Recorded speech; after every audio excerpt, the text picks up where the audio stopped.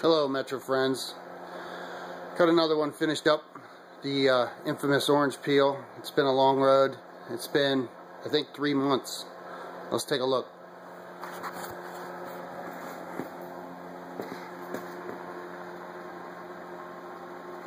As you can see, transmission painted black, intake black, alternator, everything painted black.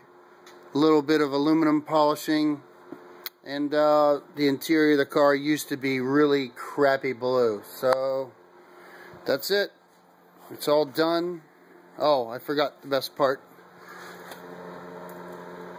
The frame has been fixed. The signature PA's on it. It should last or outlive the life of the car. So that's it. It's done.